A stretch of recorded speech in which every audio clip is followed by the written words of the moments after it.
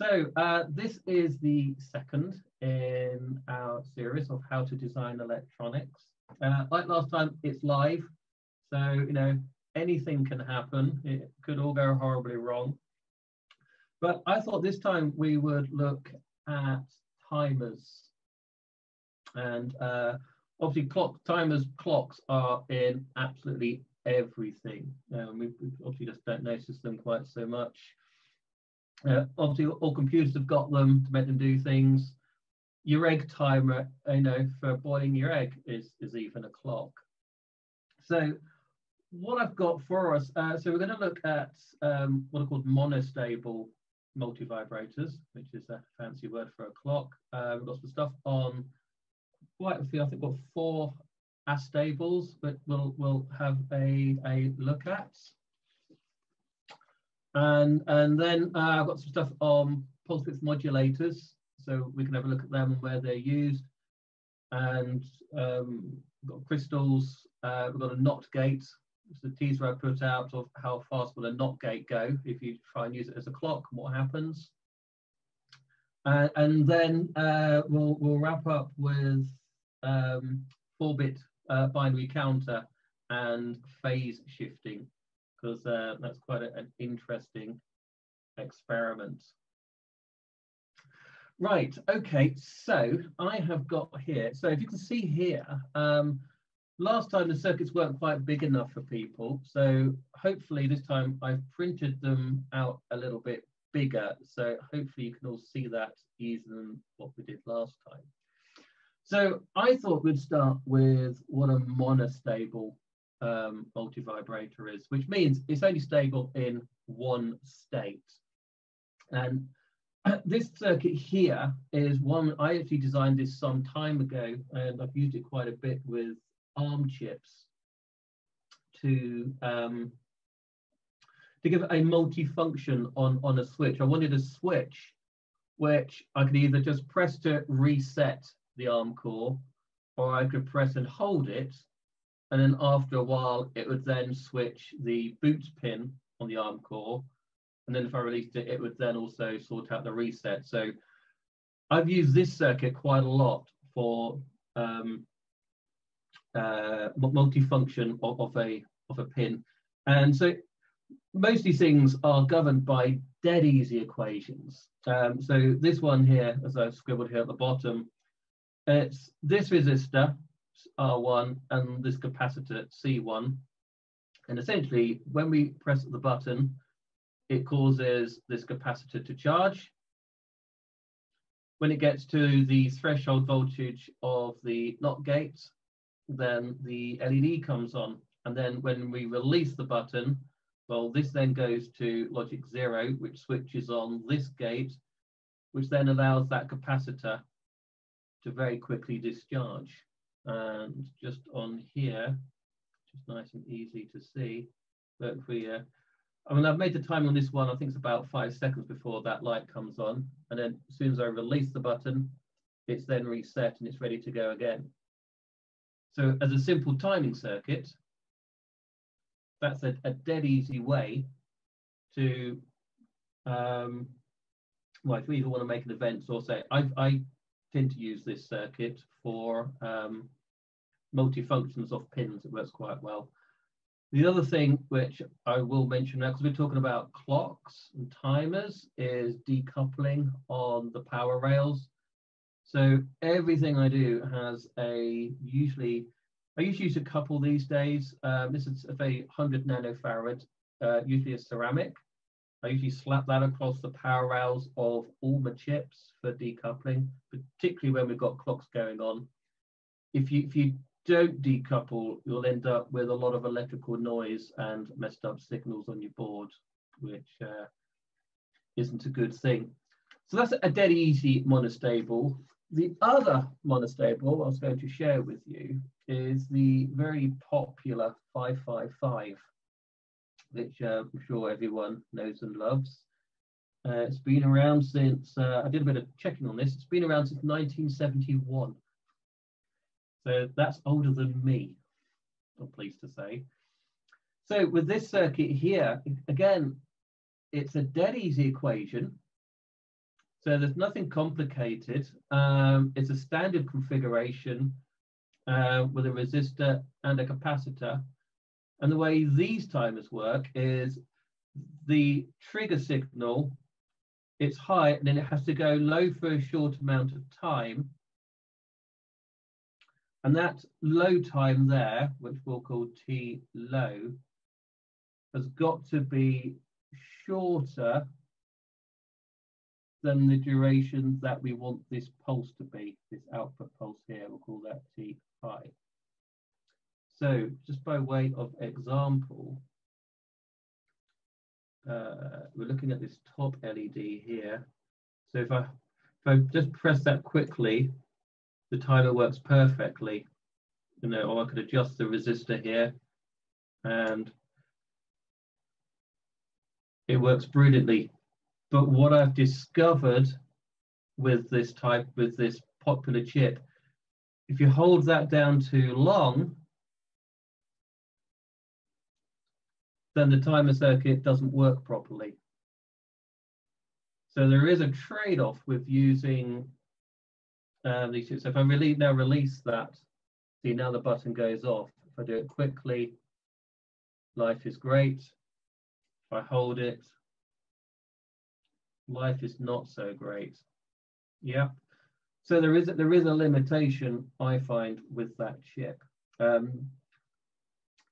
This DSS MMV actually does mean it's actually connected round to there, but it looked prettier if I didn't put that on. The other thing I tend to do if I'm using this sort of circuit, little tip, is if you're using a variable resistor like I am here with this variable pot, which is what this is, and this is the chip, is it's sometimes I find a good idea to add another resistor in there. So that resistor, we'll call that R1 dash, becomes the minimum resistance of that timing circuit. That makes sense. So if you are using it, it's a good idea to put a few of these limitations in, just so you don't end up getting caught out. There are ways of dealing with this problem here. You could put some other electronics in just to create a pulse. There's ways of dealing with it. But it is a limitation. I've got a question still on the monostables. Yeah. Is this related to how you could do a power on reset? Yes, absolutely. In fact, there are chips. In fact, if you're just doing power on reset, yeah, you can just use a resistor and a capacitor. In fact, power on reset, if you had an ARM chip, or any chip would do really with a reset. Yeah, a lot of these power on reset, one way to do it is simply a resistor and a capacitor. That's a very easy way to do a power on reset, and that'll work on most chips. There's another way of doing it. It's actually more expensive, but it's probably a bit more reliable. There's a chip called the Max 803, and this chip of power on reset will wait until the power rail is stable and still hold the reset low for something like 250 milliseconds. So if your power rail is not particularly stable at power up, because it might be a soft start with your DC to DC, then this chip will actually ensure a clean power up. However, as I say, Maxim is never cheap, and if you can get away with just a resistor and a capacitor, it's cheaper still. And I think you'll probably find you might even not need that. You may even find that this is internal inside the chip to start with. So the answer to your question is yes. Yes. Okay. Yes. What I was trying to do was to get power supply to come on when the mains comes on, and stay on until some software switches it off. So I need a pulse when the power arrives. Yeah, so you need to make sure the power rail is stable before you pull your other electronics out of reset. Yes. Yeah, so you could use, if we go back to it, yeah, so this circuit here, say you can download this, it's already there for you to download. So you could use this this here, so essentially, or you just tie and get rid of that and just tie that to, say, the +5 volt rail. So in fact, you don't even need that or that section. So yeah, you could use that circuit and that'll do the job for you perfectly on power up. Okay, thanks. No worries at all. So I'm being of some use. Right, okay then, let's keep chugging along, shall we?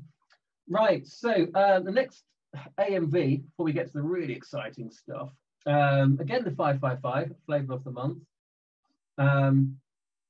There's a very simple equation which they give you, which is the frequency as a function of this capacitor, that resistor, there's a resistor here, R2, which might be too small to see, and there's another resistor over here. And there's a little trick which I often pull off if I'm using this circuit, is if you make the one resistor, R1, this one here, at least say 10 times larger than the other resistor, R2, then by and large, R2 becomes somewhat insignificant as far as the calculation is concerned. And then you've got a much simpler equation because that disappears. 1.7 over 2 is 0.7, 1.4 over 2 is 0.7, of course. And then we just got our C1 and our resistor. And that works amazingly well. In fact, I've even got it on here working for us with a twiddly knob and a flashing LED. I think if I twiddle that one, no, twiddle that one, there we go. So we can make, hopefully is that refreshing? Yep. Hopefully it's refreshing. Yeah, hopefully it's picking up. But maybe a flashing light is enough to make it keep refreshing. Okay, we'll leave that flashing. I was going to turn it off, but that might keep the refresh rate. So there's a dead easy circuit. So these chips are about 40 pence each. They really are as cheap as chips. Boom. Right. Okay. The other one, some of the more exciting stuff here now, is crystals. And hopefully, if I swap my camera to the oscilloscope, so I've got a tiny crystal on here. So there it is. It's a tiny square. You know, you'd lose it under your thumbnail pretty much. So the one I've got here, crystal oscillator, again, I've got decoupling. All I have to do is tie it to the power rails, and it's actually 25 megahertz, this one. And if I've made this one here such that we can connect this one up to the oscillator, there it is. Right, so if I swap screens for us here to camera 3, right, get rid of, why won't that disappear? There we go. Right, so this is camera 3. So I'm hoping now. So what's interesting with crystals is you get what's called harmonics. That is to say, you get other frequencies chucked in there. So this is the output from a crystal that we've got on our board here. As you can see, it's not a perfect square wave at all. And I think if we go to cursor and timing, here we go. So if we move these around, we can probably find out roughly. There we go. So roughly, so you might not be able to see that very well, but that says 25 megahertz, which is the speed of the crystal. Now, here's the thing we've got to be careful of with crystals. This is actually, I've just swapped this to the frequency domain, which is called a Fourier transform, where it'll actually look for us at the frequency components of a signal. And as you can see, we've got a number of spikes. And if we move, I think it's this one. There we go. So if we move them along, so this is showing frequency, and in the center there, at the top right of the screen, this tells us the frequency of the spike in the middle of the screen. So I've got a spike there in my frequency domain from that 25 megahertz. Believe it or not, at 25 megahertz. That's a good thing. What's not such a good thing, and this is called harmonics, is I've got one here at about 50 megahertz. I've got another here at 75 roughly. So you can see at multiples of that clock, I've got more signals coming out than what I want. Yeah. And so this is going all the way up to what, about 175 megahertz. I'm still seeing frequency components from that 25 megahertz clock, and these are called harmonics. And 175 megahertz is the 9th harmonic. And so when we just got clocks in our circuit, we've got to think about, well, where are the harmonics? So what we'd have to be careful of, if we had, say, 25 megahertz, and then somewhere else in our board we had 50 megahertz clock, there could be a problem with an overlap, or probably worse still, in fact, you can see the next one's actually quite low. It goes, that's 25, that's 50, that's 75. Sorry, Stephen, can I ask, is there one at 12.5 too then? What's the one before 25? Is that a virtual one? No, yes. that's before that one. Yes, that's the one. Is that DC? What is that? Yes. Yeah, that's a DC component. Oh, yes, DC. Fine. Yeah. Okay. Yeah, good. yeah. Thank you. Sorry, I glossed over that. Yeah, we don't worry too much about that one. So there's nothing to do with Nyquist then? Oh, now you're asking me complicated questions. The Nyquist rate has to be twice the sampling frequency, doesn't it? Yeah, otherwise you get very low frequency. Yeah. You get very low frequency artifact effectively. Yeah, you know what? It wouldn't be on the wit of man if they just suppressed that, so you didn't start raising questions. Well, it is a square wave. Yeah, well, this is on a square. In fact, I've got here. Well, it is DC then, isn't it? It's pure square wave. Yeah. Okay. Right. Yeah. I mean, actually, just hang on, it's on the other camera. Actually, so just on, if I just swap back a second for us, those who aren't familiar with this. Yeah, but square wave is all harmonics. Yeah, exactly. So I wasn't sure who's seen this before, but yeah, so that's a square wave. That could be our clock. Yeah, and it's made up of lots of other frequencies. So, and this is another reason why we have to use decoupling.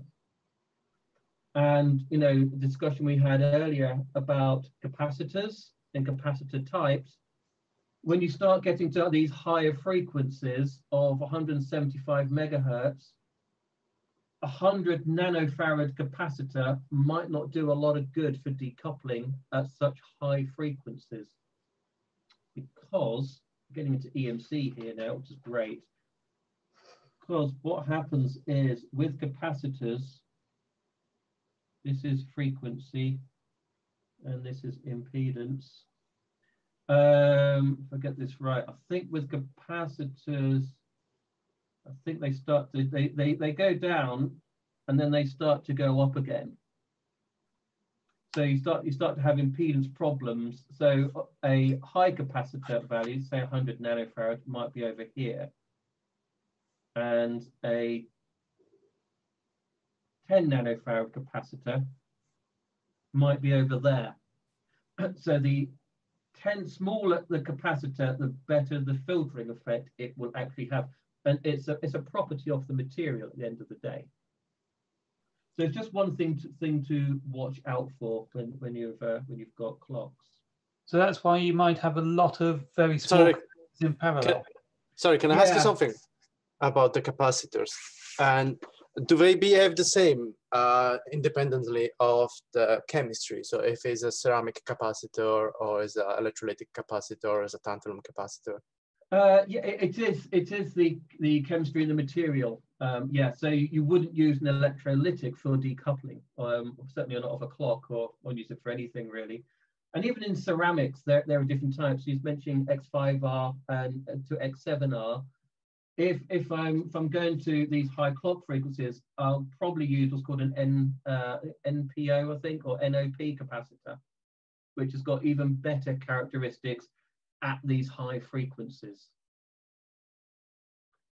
So let's just hop back there, shall we, to our other screen. So just coming back to the harmonics, is the goal of that crystal outputting all those harmonics that it approximates to a square wave rather than a sine wave? Or is that just an artifact of what the crystal's doing? I would say it's more of an artifact more than anything, really. Yeah. So if we swap back to our other screen, there we go. So you can see our sine. So it's not a perfect square wave in the slightest, is it really? But it's pretty close to a square wave. So this is only showing the 9th harmonic within that. So it's not uncommon when you're looking at EMC and clocks to get even like the 16th harmonic. And so I'm always looking for what frequencies could actually propagate out of my board, and it's usually multiples of a clock. And usually, by the by here, when you do get, if you ever do any EMC work, usually when you get spikes like these, when you're looking at your EMC score from 30 to say 1 gigahertz, you can pretty well guarantee that if you ever see these spikes, these sharp spikes in a design, you can guarantee it's going to be caused by a clock every time.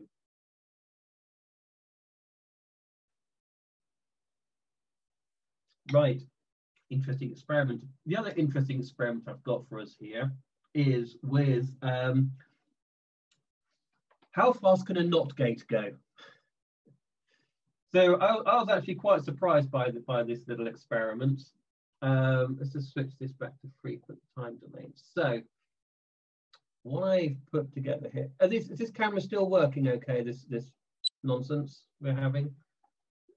Is it still okay? Yeah, that's readable. Yes. Okay. Yep, that's good. Right, so so there's a crystal clock, and usually the crystal clocks are going to be multiples of megahertz. You probably wouldn't use one less than, well, if you're using a real-time clock, if you had one of those, you'd have one that's usually about 3.768 kilohertz. They're quite low. But usually for your processors, you're going to be jacking up to several megahertz. Those 555s, which I didn't mention, are usually good for up to about half a meg. So, whilst in theory you could say, well, I could make it run at 100 meg. Well, actually, no, you can't. They do have limits within them. So I thought to myself, how fast can you make a NOT gate go? With a NOT gate, the output is not the input. So if you just loop it back on itself and just probe the output, in theory, I should have a square wave clock. Turns out that's not what happens at all. So I've done it here for us. So, and we'll swap the screen in a second. So this is the tiny NOT gate, which you probably can't see at all. We can probably adjust the camera here slightly for us. If I hit that, right. There you go, that's worked, hasn't it? Yeah.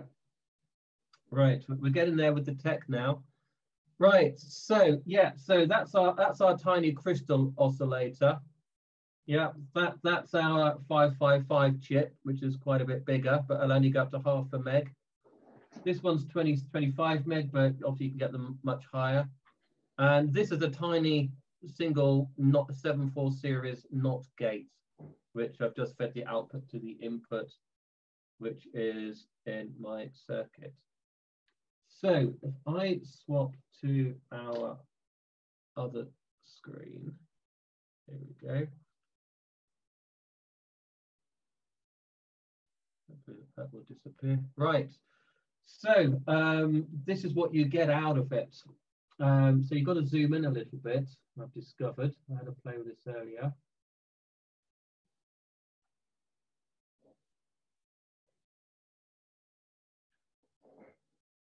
All right, so if we zoom in, hold right, okay. So what we find is the speed with which this thing will tickle along. I'm just moving the points on the oscilloscope. So if you feed the output to the input, over you can see what frequency that says. 250 megahertz? Yeah, exactly. That is ripping along, isn't it? Mm. However, what we've also discovered is what's not so great is if we swap to the amplitude. I was going to say, you're not going past trigger levels, are you? No, barely. So no, exactly. So about 2.4 to 2.6 volts. So it's not such a great deal at all. I was actually really surprised at the sheer speed that it tickled along at. So I did also then, which is interesting, I wondered, what about the frequency domain? What do we get out of that? Oh, that's going to be ugly. Is it? Is it? Ooh. So, well, it's quite close to a sine wave. exactly, spot on. So, where is our? Can we find it? Is it picking it up? I mean, if I wanted a sawtooth generator, only bats could hear.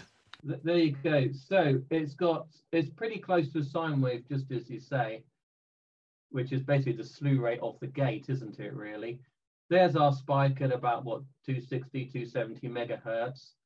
And there isn't much else. These other spikes, which you can see here, these are usually just background noise. So I don't pay too much attention to these levels here. So in fact, it's actually quite a sweet sine wave, really, isn't it? But the voltage levels, what, 2.4 to 2.86.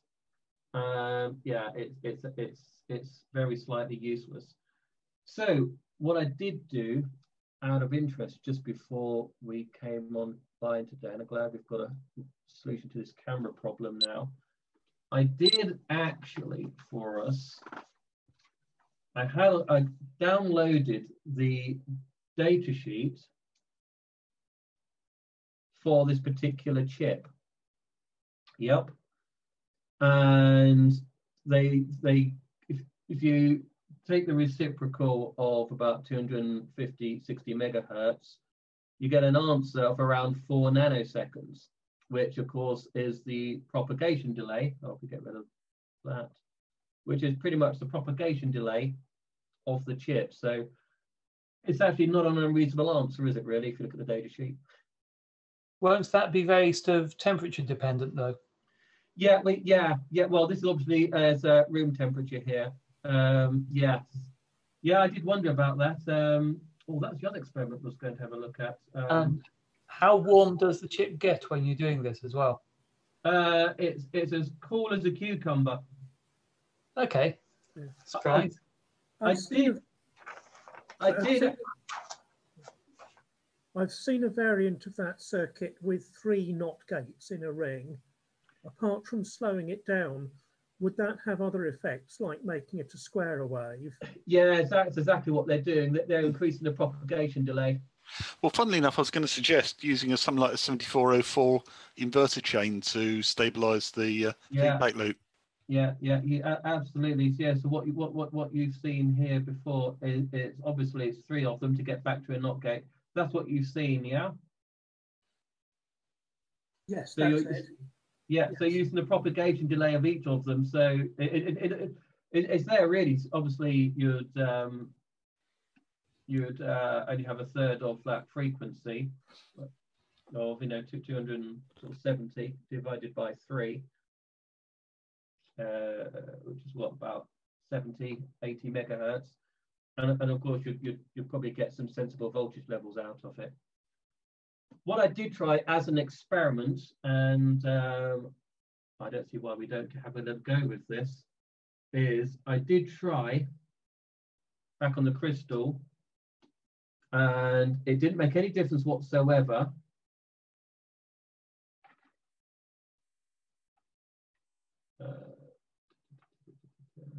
Oh no, it's this one. There we go. Earlier, I tried this yesterday and it stopped working. I got some freezer spray to see if I fill it with freezer spray, does it actually affect the performance of the crystal? Any thoughts? I know the performance is affected if you try to apply physical pressure on it. Yeah. Well, in fact, if I just swap back to the screen to here for you. I was going to say be different for a TCO. Right. So yeah. So that's the crystal now at -50, and it did actually stop working after a while, but it's completely impervious to it, isn't it? And I'm just hitting that with well, it looks like a snow mountain on top of it right now. And I think the other chip, I think this had a slight performance change.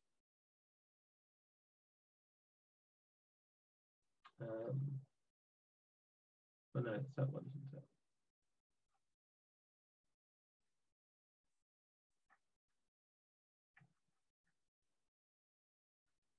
No, we can never find this thing when you want it. Oh, there it is.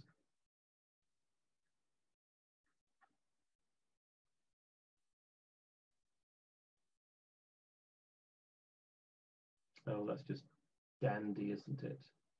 Tell you what. Don't think you want to be up at 15.8 volts. No, hang on. Let's hit the magic auto. Can't go wrong with an auto button, can you? There we go. Right. So this is. Oh, that's looking a bit ugly, isn't it? Right. Okay. That's having a bit of a bad experience. Right. That's the NOT gate again. Freeze it. Well, there's a bit of a performance change, but seems to be rock steady at -50 degrees. So anyway, there's a bit of a snowy mountain on that now. Right. Okay. Let's move on, shall we, to some other experiments with clocks. Sorry, Stephen, can I just ask, do you actually want your clock signal to be closer to a sine wave, or do you want something with a better defined rising? Yeah, it's a trade-off between being a square wave, so it works functionally, but if it's too much of a square wave, then as we saw, you're going to start having lots and lots of harmonics, and that could cause you problems with radio emissions. So you can't get away from not having harmonics, but you don't really want to be running your electronics off a sine wave, because you've got that hazy grey region where it doesn't know if it's coming or going. You just want to get through that as quickly as it can, which is why you want a nice sharp clock edge. So functionality traded off against radio emissions. Do you get the harmonics with the multi-vibrator circuits? Yeah, you will. Sure. Any clock edge will have harmonics, but I'm not sure if my oscilloscope will pick them up because they're quite low. You will see harmonics. So if you had a higher frequency multi-vibrator IC, it wouldn't give out a clean square wave. You'd have harmonics in there. Oh, every time. Yeah. Every time you can't you can't get away from it. It's a phenomena, if you will. Yeah. A law of nature. Yes. Yeah. You can't have it all. Yeah. So so whilst when we're learning electronics, everything looks sweet and dandy. The real world's unfortunately a little bit more complicated. Right, let's hop back here, shall we? Time much is on. Right, so, let's get the camera slightly away, shall we? Right. Image is hopefully still okay. Right, so the next type of multi-vibrator is the, hang on, let's just refocus that. Is the good old pulse width modulator. Where again, it's a worryingly simple equation where we've got two resistors. This one here, you may be able to see, two resistors and a capacitor, and there's also a diode across one of the resistors. Stephen, can you slide the page up a little bit, please? Some of the equations off the bottom. Does that work? Lovely. All right, hang on. Is that off the screen? Is it? That is off the screen. Yes, yeah, that's off the bottom. That's interesting. Okay, right. Okay, here's a word to the wise. That's a Zoom screen where you share a portion of the screen. It's showing that being within. So it's clearly not. Okay, then there we go. Right. So dead easy equations again. Let's get rid of that. So dead easy equations for us again. We've only got to worry about the mark to space. So the sort of places you'd use pulse modulation are servo motors. That's a favourite. But usually to set the position on a servo motor, you do actually have to supply a PWM signal, which we can have a tinker with in a second on the scope, or variable lights. LED light dimming is really done on a PWM signal. So rather than just varying the voltage, you just slam the thing on or off. And the other advantage of motor control PWM, if you use pulse modulation to drive a DC motor, you'll be able to maintain the torque whilst controlling the speed. Whereas if you just use a variable voltage on a motor, whilst you'd vary the speed, you'd lose the torque. So there's many good reasons. So I've got on here, we can then hook up to the oscilloscope, fingers crossed. Right, I'm going to try and just set the oscilloscope up.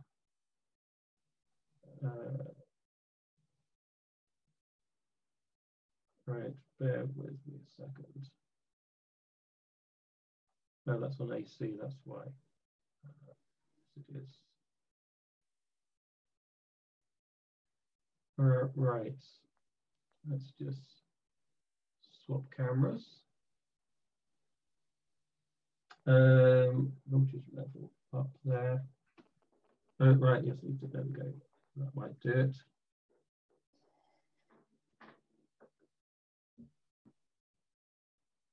Right, I've got the flashing LED, but I've got nothing on my scope.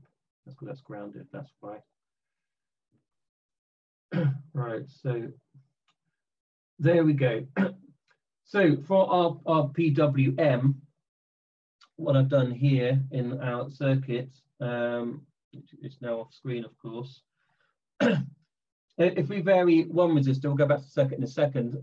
This is varying the mark. So that's the high pulse is the mark, and the bottom, of course, is the space. So I can vary the mark with that particular circuit without affecting the space. And if I vary the other resistor, I can vary the space, yeah, but without affecting the mark. So as I say, motor control is a perfect application for this. Stephen, something's been nagging at my mind. I keep seeing 0.7 appearing in these equations. I know, it's a magic number. Is that just 0.7 or is that 1 over root 2? It's 0.69. It's not 1 over root 2. I think you'll probably find it comes from the. I know when I wrote this, I kept seeing the magic number. If you take the, I think is it the dB of -3, which is half a power level, you get 0.69. Yeah, it's actually 0.69. I just rounded it to 0.7. Fair enough, thanks. I know it's when I wrote, I thought, oh, there's a bit of a trend here. It looks like I've just copied and pasted, but no, it works. It's the because capacitor time constant. yes, when a capacitor charges, just backtrack it for you. Backtrack. Oh no, hang on. Whoops, that one. I used to sort of regular RC networks, but I didn't know what this magic K was all about. Yeah. When a capacitor charges, it charges like that. Oh, well, it doesn't go through. They go through 0, of course. And you've got a classic. Oh gosh, voltage across a capacitor. It's V0 1 minus e to the minus t upon RC. If you remember that from school days. So yeah, if you work this all out, you'll eventually find that the threshold turns out to be at about 0.69. Wasn't going to go into a huge amount of detail. I'll end up getting lost in a huge maths equation to prove it. But 0.69 is actually the number which we end up using. There we go. That's in your screenshot now. Thanks. Right. Okay. The last thing I've got on here for us is very cool with phase shifting. Now then, this is going to take just 2 seconds just to put things on the right place on here.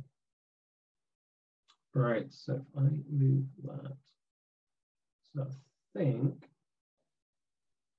yeah, that needs to go on there. Right. I'm just setting up my oscilloscope.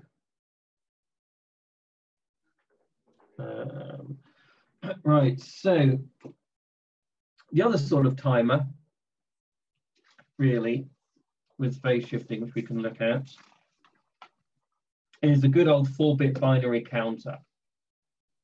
There we go, that's within screenshot, I hope. Yep, so 4-bit binary counter. Oh, there we go. So all I've done, I've just taken an oscillator output and just driven it into this chip, and then it just happily counts. This switch here is just to turn the thing on and off. Otherwise, it'll get a bit confusing with it being flashing away whilst we're talking about other things. But what's interesting here is things that aren't all that they appear. So if I just clip on the oscilloscope here onto the lower bit, so I've put the oscilloscope on bit 0 and bit 1, and I've also put an oscilloscope here on the clock. So hopefully, I'm just going to swap to the oscilloscope, and I'll show you what I found when I did this. Right, let's just adjust all these voltages a little bit, make them sensible. Right, okay, other way, other way.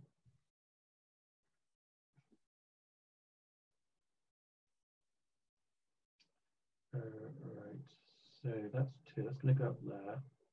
I'm going to use that just for a second. Turn that one off. So I'm just setting up the oscilloscope a second. Joys of doing things live. Right. There we go, 2 volts, probably not 20 volts, we'll never see it.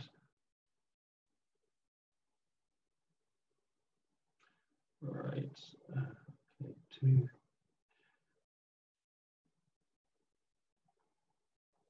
Right. Does that work? Right, and if I do trigger on 1, right, give that a second, I'll update in a second. There we go, it'll trigger and it'll show us stuff. Right, so what I've got here on the top trace, oh, let's just hit stop there a second. On the top trace, I've got my clock. And then from my 4-bit binary counter output, I've got a timing signal for, this is bit 0 in this purple color. And then below that, I've actually got my bit 1, the next one along. And to all intents and purposes, it looks like my clock edge coincides with the data. I'm sure that looks like that's what we've got. In reality, that is not happening at all. What is really happening, and this is why then we need to look at phase shifting. As I zoom in, hopefully, this worked earlier, what we'll see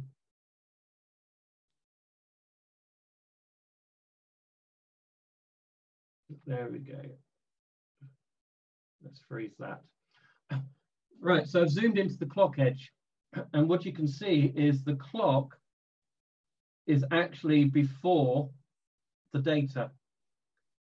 So if in your circuit you thought you were clocking the data and doing something with some data off it, and you looked okay on the oscilloscope, in reality, it's missed it altogether.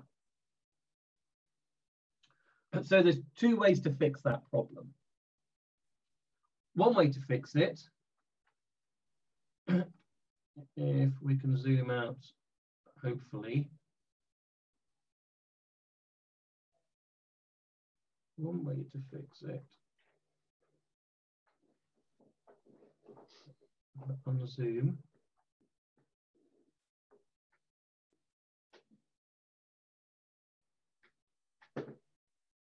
I'll get there in a second.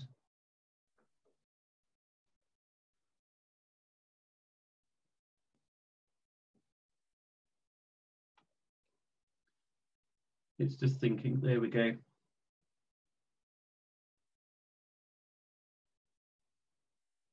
Come on, come on, come on. There. One way to fix it is actually, rather than going off the rising edge, is actually go off the falling edge. So what you never really want to do when you're using clocks, you never really want to have the clock acting at the same time as data changing. It's what we call a settle time. So really, rather than acting off this rising edge to collect any data, you'd be better off using what's called the falling edge, which is a 180-degree phase shift. Does that make sense? Yeah. Mm-hmm. The other way of doing it, which is to use a little bit of phase shifting, which is what I've got here to show you. So if I just switch back here for us, I can show you. There we go. So this circuit here, if we put the other scope, so this is a phase shifter. So what we thought was happening was we could use this clock at the same time as our data changing. Never do that. That's called a race hazard, and we'll look at that when we get round to logic next month. I have actually seen it. One of my very first jobs in Cambridge, a company that very occasionally the ADC on their detector circuit, because they were measuring spectroscopy, very occasionally they'd get a messed up data result and they couldn't work out what it was. And after I went through it in detail, I found out they were using the same rising edge to pick the data off at the same time in which the data was changing, and that's called a race hazard. So as soon as I changed it to the falling edge, the data was then settled and stable. The other way we can do that is what's called phase shifting, another phase shifting, which is just using a resistor and a capacitor. And there's a familiar number, 0.7 again. So the way this works is when that goes, when that's 0 and that's 1, this will charge, but it'll take a time for that to charge to a voltage, which will trigger the Schmidt trigger. So it actually creates a delay. So what we tend to see is whilst the input might do that, we can look at it in a second, the output, we'll do it dotted, will actually be very slightly delayed. Looks like that. And we can see that on here, which if I just pop on the phase shift there, and fingers crossed this works. Where are we? Number 3. There we go. Right, if I switch on this camera,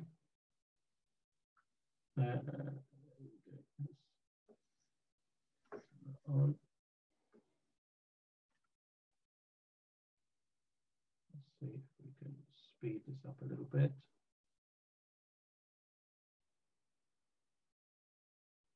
All right, there we go. Let's just drop that voltage. That one. Right, so our blue line is our clock. So the yellow one's our clock, and the blue one is our phase shift. So what we should be able to do, fingers crossed, if I change that resistor, there you go. See, look, it's starting to shift the clock. And that also then means that when we had all those harmonics, we can now start to, whilst you won't be able to change the harmonics, you can move them around so they happen at a slightly different point in time. So then you'll end up with less radio emissions, or the power, I should say, in that particular frequency won't be such a high amplitude, which will then reduce your radio emissions. And which is why if you look at FPGA chips, you'll see that you might get like 4 or 5 clock inputs. So you can end up with quite a complicated clock structure for your digital electronics. So FPGAs, I think last time I did an FPGA, I think we had like 4 or 8 different clocks running into it, all to make things happen at slightly different times. So if you wanted speed, so with this one here, we could then just adjust that. Oh, just a little bit there. So that phase shift. So possibly, if we now zoom in, there we go. So you can see now.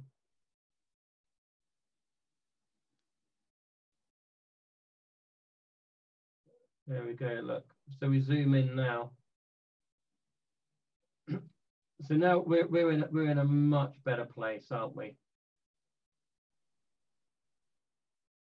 So you may even get away with just using a logic gate. You know, you mentioned earlier about using a NOT gate.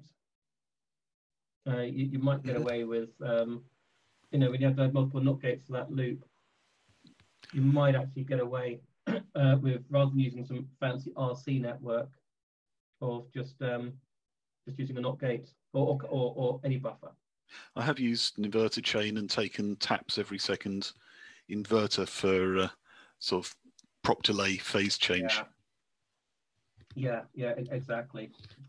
All sorts of clever tricks. So I guess the moral of the story is nothing is what it seems, is it? Anyway, that's my last piece of paper. Look. Let's see if I move back to the other camera then. Right. Well, look, we had a bit of a technical problem there, didn't we, to start with, which I apologise for not noticing that myself. But I think in the end we got away with it. So, any questions? Anything you want me to run over again for you?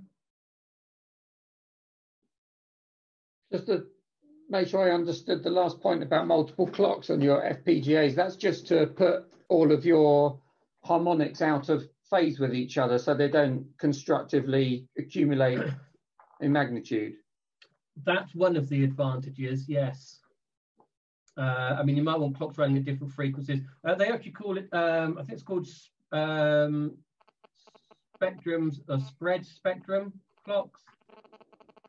Where they'll try and move some of the clocks around a little bit, so you don't get these massive harmonics. I mean, so project I worked on, we had a 27 megahertz clock on the board, and it was actually for measuring the profile of car tires. Now it turns out most cars have a standard width. The tires are a fixed distance apart, and it turned out that the 27 megahertz was a quarter wavelength of the distance between two car tires on the front of a car. And so naturally then the cable was the world's most perfect antenna because the car wasn't going to get any slimmer or wider, was it?